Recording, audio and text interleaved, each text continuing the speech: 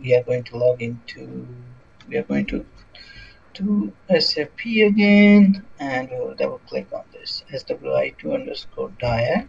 That's the transaction code. And here we will just select last 30 days. So you can put duration here. You can put filters. The filters can be a dialog task or a workflow task, but we will run it wide open. Okay. So if you notice, there is 4 items here that are in error, and all of these are purchase acquisition. Now from here you can restart one workflow at a time by clicking on and hitting restart.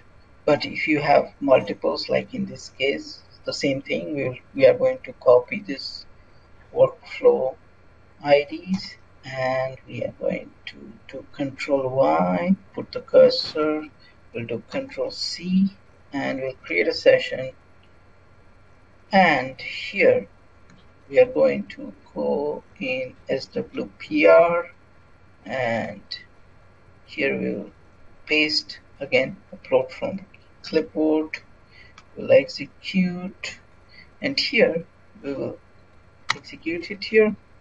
Okay, now nothing is showing because by default there is a time duration is created on. So what you can do is I'll just change the date to 2016. Now it will show. Now again the same thing, we are going to select all and we can restart workflow. Okay, once we restart workflow, it will, now if you notice, nothing disappeared because even after restarting it didn't do anything. Okay, so there's some errors in things like the approvals are not yet maintained and all those things. So in this case, what you can do, you can let the business know, hey, something needs to be maintained. Now here, if you click on restart immediately and execute, it will do those whatever we did it before. Okay, so these things you can do. Okay, so let's go back to the PowerPoint.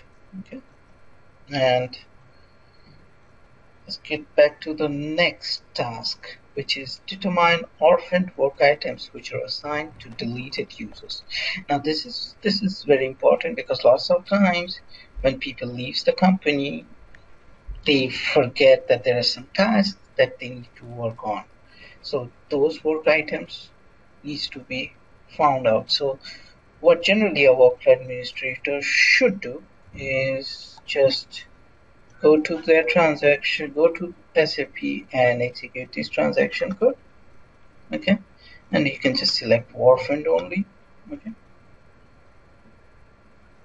and here you execute. So if you see, there's no data found. Okay, so there's no real, so all the orphaned work items are already taken care of. So in these cases, what you can do is, so if there is any work item that came, you can just forward it to someone or something, and this is ad hoc. Okay, the business may not be asking you to do it. This is like a health check you do, like you go to take flu shots or something, you go for a medical exam. So these things you have to do for the SAP workflow tool to work properly. Okay, so let's go to the next slide. Okay, and so the next thing we are going to do is determine work items that are assigned to no users. Okay, so lots of times you have created a dialog work item, but you have assigned to someone who is probably that user ID doesn't exist, or it is assigned to a person with no user ID. Okay, so in those cases, what you can do is we are going to go to the favorites and execute this transaction code. And here again, here we are going to put last 30 days. Okay, and here we see these are the transaction codes that we have found. These are all the workflow IDs that are not assigned to anyone. So so if I double click on all of them and I click on workflow log, and if I click on these agents and if I click agents, there's no one assigned. So in those cases, generally the business will let you know whom to forward. So just for now, I'll just click on administrative forward, and I'll just send it to Sonia. Okay, it's a test user, and if you see, if I now do a refresh, all are gone. So this is also very useful. Lots of time, if a work item is assigned to a person, and that person is not really there, or it's a blank person, it's a blank user ID, then you need to assign this. Okay, so let's go back to this next task. Okay, so this is another one. Lots of times we get an instance where business creates a purchase order, sales order, and they say, oh, I want to delete this sales order, and for that please delete the workflow.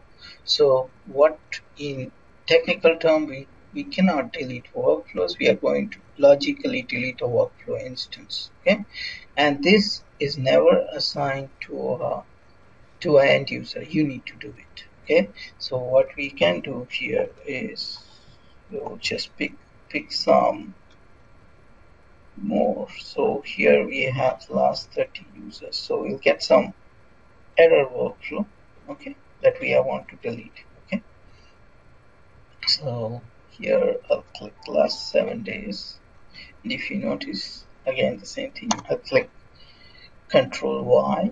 So these are the work items that I want to delete. Okay, and then go back and I double click on SWIA and I paste it and I execute, and then here what you can do is you can individually go to each item and you can click on this, go to technical work item display, edit change, and you can logically delete. Okay, but I'll cancel it. I'll show you a faster way where you don't have to do all these clicks. Now this world is all about less clicks, so we want to make it faster.